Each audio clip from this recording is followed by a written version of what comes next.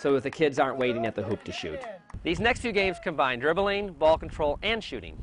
The first of these is my all-time favorite soccer help game, Hit the Coach. It's simple to set up, it's great fun to play, and the kids absolutely love it. Okay, it's hit the coach. All you tell them is that if they can hit you, the coach, with their ball, you will imitate whatever animal they say. You can move around and dodge. Of course, let them hit you from time to time. Adjust for player skill with the amount you dodge. This teaches many, many soccer skills. It teaches ball control, dribbling, shooting, and passing. I set no limits on the animals I imitate. Have fun, be goofy.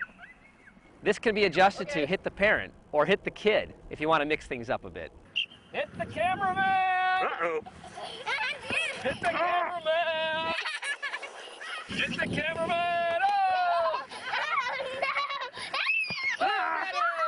Soccer Bees is a fun dribbling and passing game.